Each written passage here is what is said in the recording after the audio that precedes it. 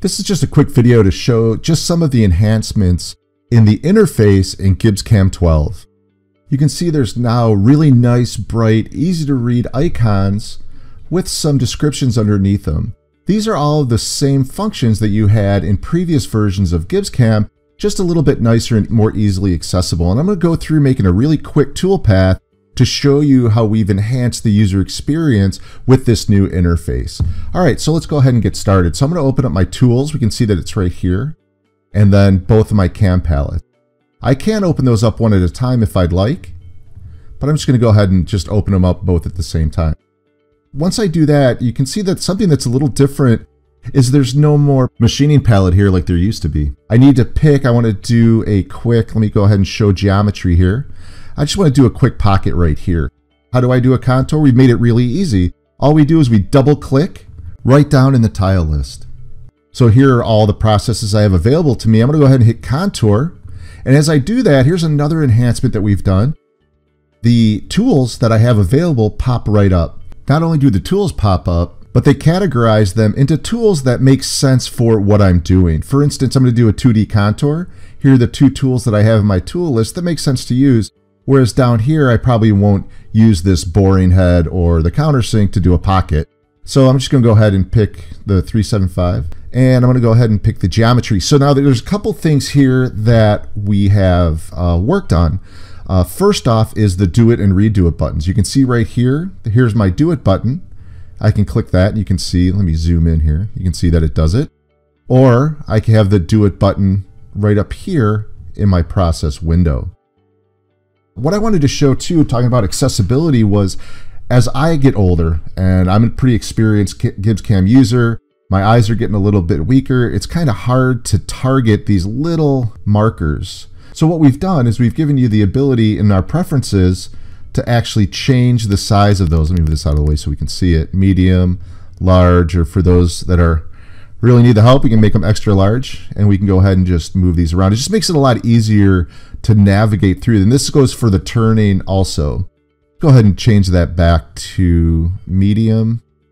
And I'm just going to go ahead and re-click that and click OK. Let's say I wanted to change this toolpath. This is another really great example of being able to use the new do it and redo button locations. So I'm going to change this. I actually want this to start at, we'll say 5. And I'm going to go ahead and hit redo. There it is up there. And I'm going to look at it.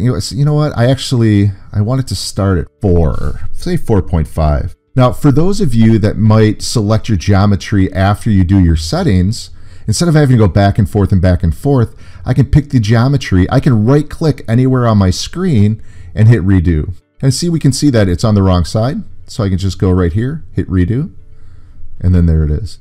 That makes it a lot easier to select the do it and redo it buttons. When we were updating the interface, we really wanted to keep that same GibbsCAM look and feel that everyone's grown accustomed to, and to be honest with you, we know that it works.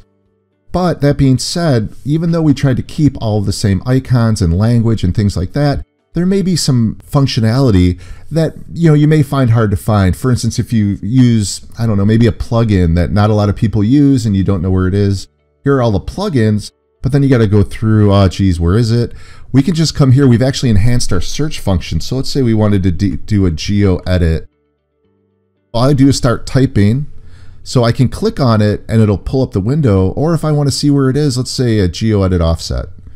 I can click here and hit show me, and we can see that it highlights it in the menu. Let's go ahead. It opens up the menu and highlights it. Let's do that again so you can see it. We're going to do geo edit split this time. So we can see that it highlights it right inside of the menu.